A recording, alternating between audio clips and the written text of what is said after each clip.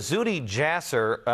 Zuhdi is a former U.S. Navy lieutenant commander and the chairman of the American Islamic Forum for Democracy. Zuhdi, let me ask you the same question that I just asked Steve, and that is, Gordon Brown says no use of Muslim and terrorist, jihad, Islamic, or fundamentalist in any statement coming out of his new government. What would you call? You're a Muslim. What would you call these guys?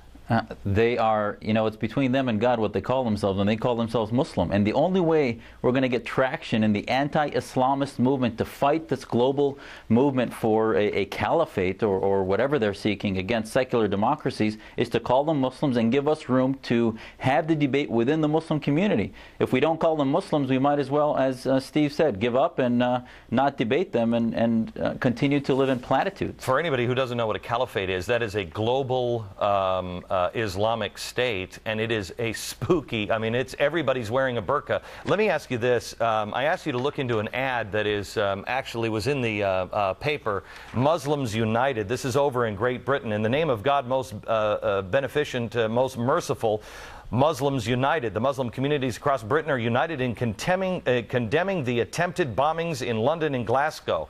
This seems like a pretty good ad coming in from the Muslim community saying, look, it's not us. What do you think? Well, I want to believe their heart's in the right place. And, we've seen so many of these. We saw them from CARE and other organizations in America, the Not in Our Name petitions. But, okay, they condemn the means. What about the ends? These terrorists are not, this is not an action we're fighting individuals. When they start putting ads saying Muslims against Al-Qaeda, Muslims against Islamism, Muslims against the caliphate and the transnational movements, then I'll start to believe them. Right now, they're just condemning the means, and that gives them a table. How do you know, Zuhdi, I don't hate Muslims by any stretch of the imagination, and I know that it's maybe 10% of the Islamic world, but that's an army of 100 million that that want this caliphate. How do people know the difference when you see these organizations and they stand up and say, we're the good guys? How do you know?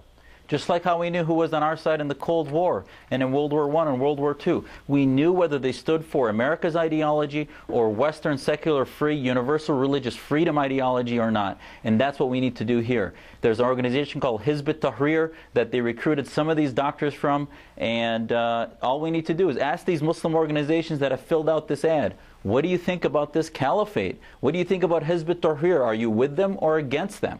Because if they are with them, they certainly are going to be supporting the ends of the terrorists. Even Hizb ut-Tahrir condemned the means, which was the terrorist actions in London and Glasgow. But what are they doing about the ideology? If they're not going to start using that same passage in their ad to say that we are anti-jihad, anti-Al-Qaeda, it might as well not say anything. Zuhdi Jasser, a Muslim voice that America needs to hear more often. Thank you very much. Thank you, Glenn. Coming up.